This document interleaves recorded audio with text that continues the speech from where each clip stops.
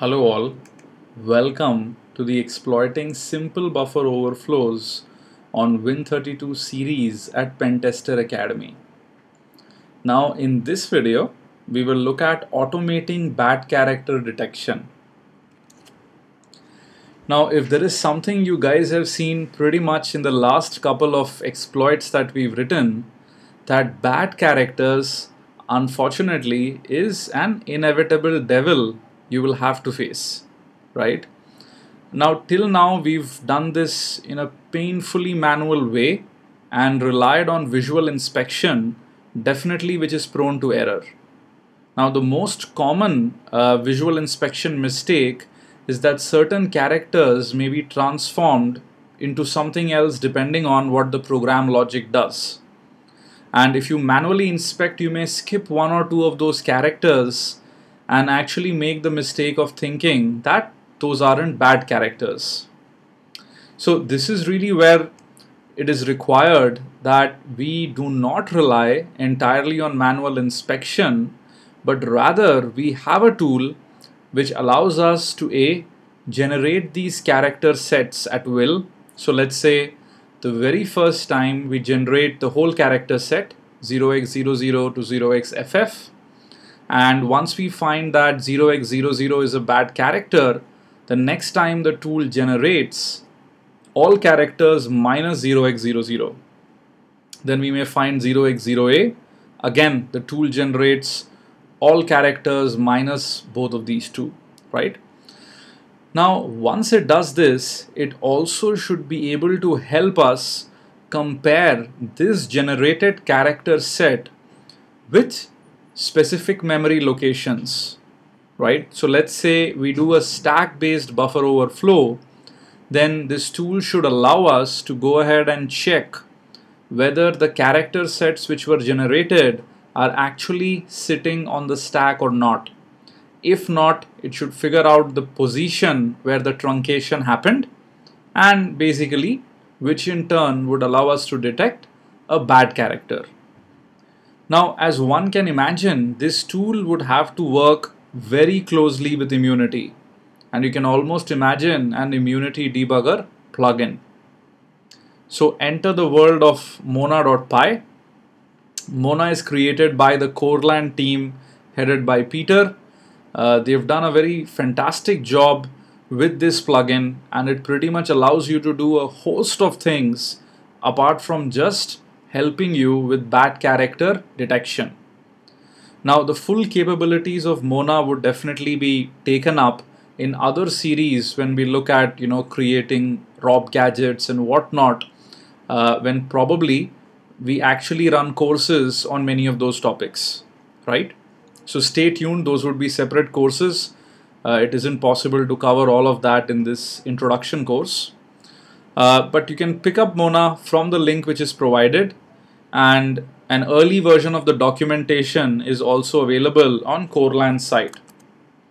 So what you would need to do is go to Mona's download page, click and download this, and ensure that in your Windows VM you put this under Immunity Inc., Immunity Debugger, Py commands, and you put this in there,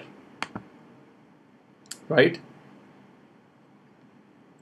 Now if we go back, as I mentioned, they have an old documentation page as well, which I'd recommend that you go through, right? Has a very good documentation, a lot of illustrations, so should be helpful. Now we'll only take up the capabilities of Mona in this series which pertain to bad character detection, right? The others we'll cover in other courses. So the vulnerable program we are going to use is MiniShare, which we've already looked at in previous videos. Let's drag and drop this within Immunity. Now, the setup which I have is I have a shared folder,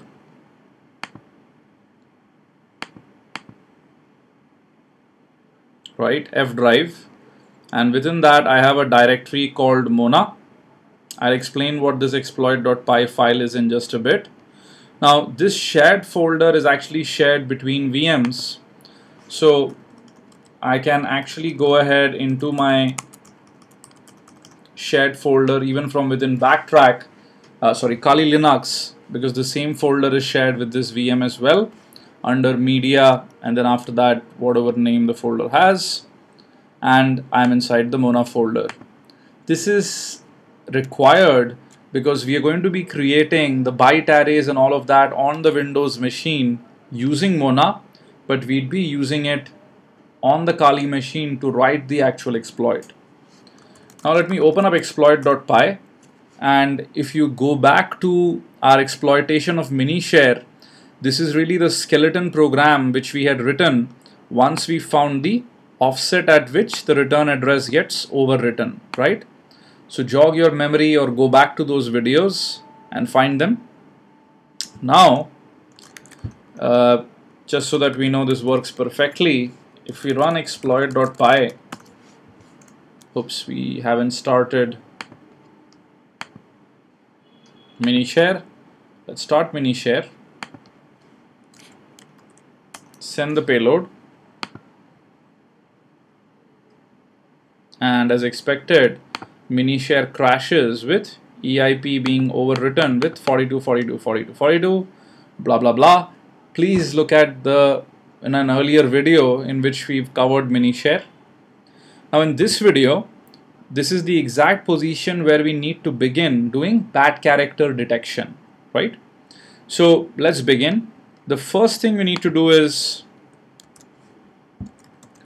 set our working folder in Mona, and it's actually very simple to do this. It's basically an exclamation followed by Mona, which is how you invoke any py command as part of the immunity debugger, and then you put in config -set working folder and then give the location of the working folder. So let's say F drive Mona and then %p.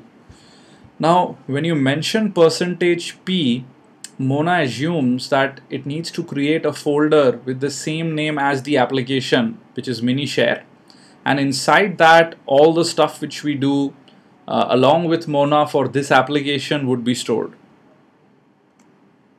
So we hit an enter, and if you notice, it basically tells us that the working folder is F drive Mona %p, and which is pretty good to go. Now let's go ahead and restart the program. Now if you recall, the very first step is actually to go ahead and create a byte array containing all possibilities. Now in Mona, this is very, very simple.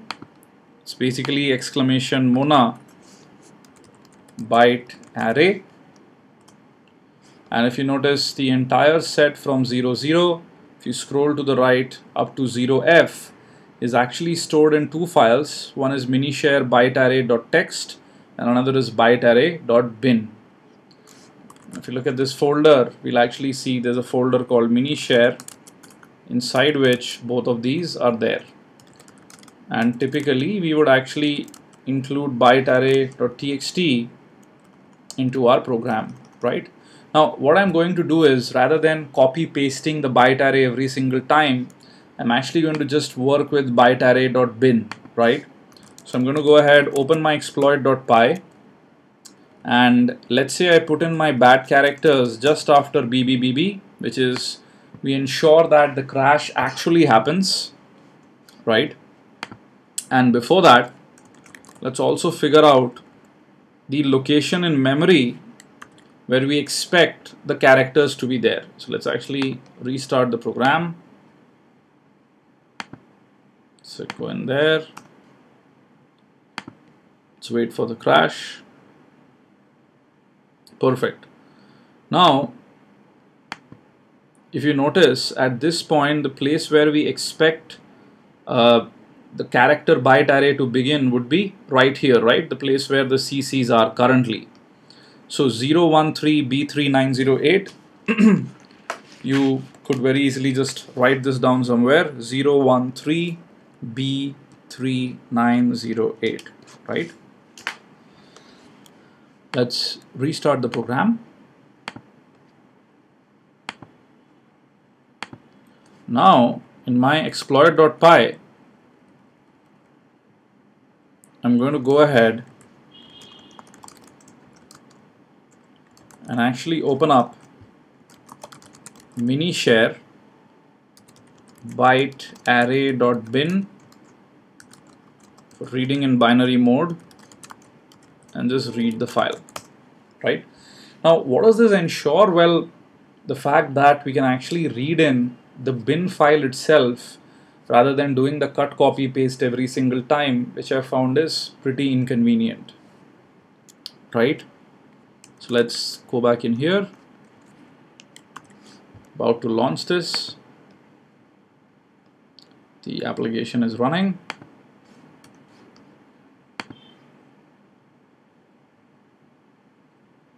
And we have a crash. Now if you notice, after BBBB, we basically did not have 00, of course, which means that's a bad character. But this time around, we're going to use Mona to tell us about it. So here is what I want to do. I want to tell Mona to compare the entire byte array with the contents of the memory location beginning right here, right?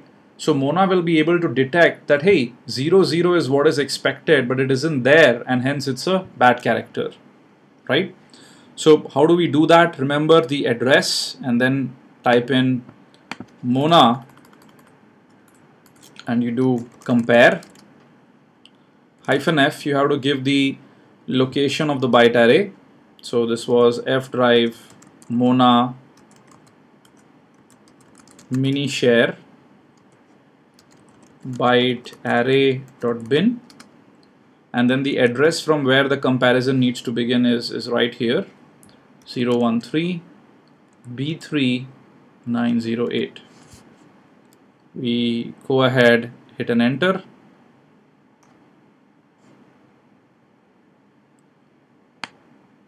and if you open this up, it basically, Mona tells us that the bad character, the first one which was detected, is 00, right? Fantastic.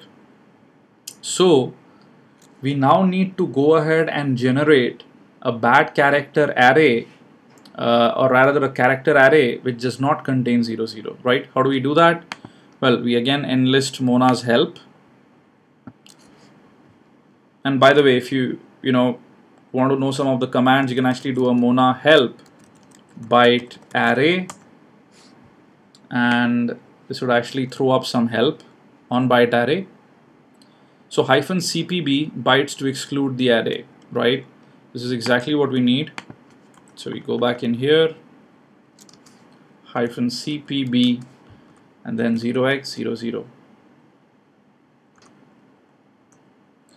Now if you notice, we have a new character array which overwrote byte array.bin, and this contains the character set beginning from 0x01 rather than 0x00. Fantastic. Let's go ahead, restart the program, run it. And by the way, byte array.bin is already updated, and because exploit.py is reading from byte array.bin, I don't need to go ahead and modify it in any way. There you go, we have a crash. And this time around, if you notice 01, 02, blah, blah, blah, it goes on, right? Let's have Mona do this for us again. And you actually have history available here. So you can go ahead and pretty much run the same command again.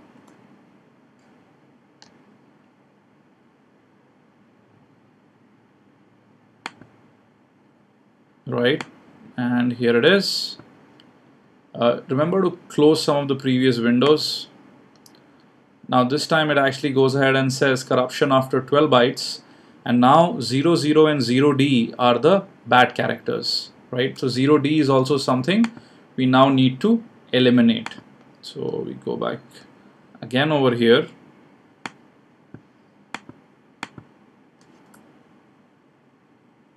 Right, put in byte array and cpb 0x00 0x0d. generate this new byte array set. Oops.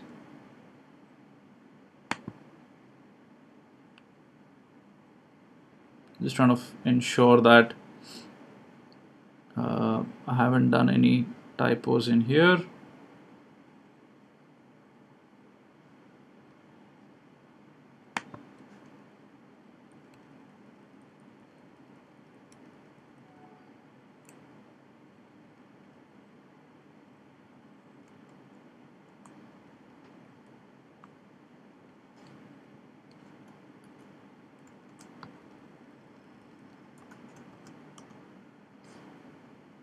Oh, here my stupid typo. It's basically byte array. Forgot the extra R. There you go. And this time around, you'd actually find that 0D is not in here. Awesome. Now let's restart the program again. Send in the exploit.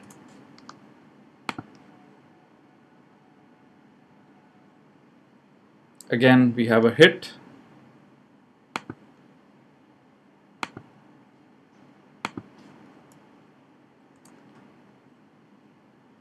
And if you notice right now, it basically says unmodified.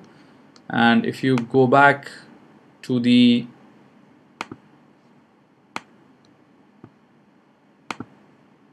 actual stack, you would find 01, 02, blah, blah, blah.